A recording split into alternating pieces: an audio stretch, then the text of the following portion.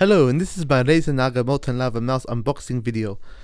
This is the mouse box. I bought it from Harvey Norman for 98 Australian dollars, and the box just shows you some stuff that the mouse actually contains.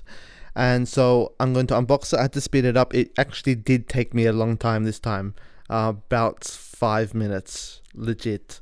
Anyway, this is the stuff that comes with the mouse. It comes with an immense amount of paperwork.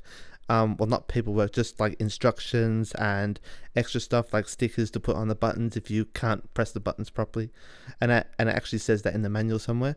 There's some more stickers you can put on a computer or on a desktop if you are using it for a desktop. Some startup guides with an Xbox picture inside for some reason, and another piece of paperwork. I don't know why it comes with so many manuals. Anyway, taking out the mouse now. This also took me a very long time to get out because it got stuck.